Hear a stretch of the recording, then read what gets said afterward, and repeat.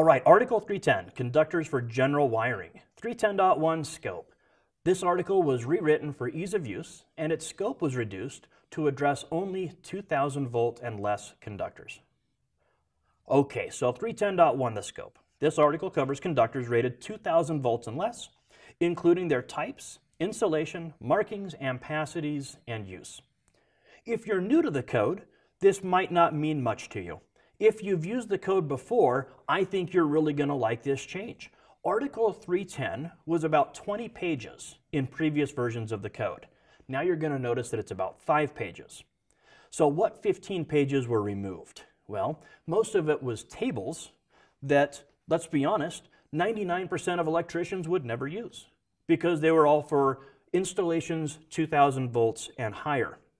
So you had Article 310, and you would go through 310.1 and 310.10, and then you'd get to 310.15, and then you had quite literally about 15, 20 pages worth of tables. Most electricians would only use one of those tables in their entire career. Some would use 2 of those tables, but very few would be using more than that.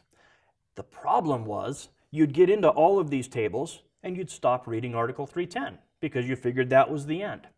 But after the tables, you had about 3 more paragraphs worth of actual requirements. And nobody could ever find those because nobody knew they existed. So they got ignored.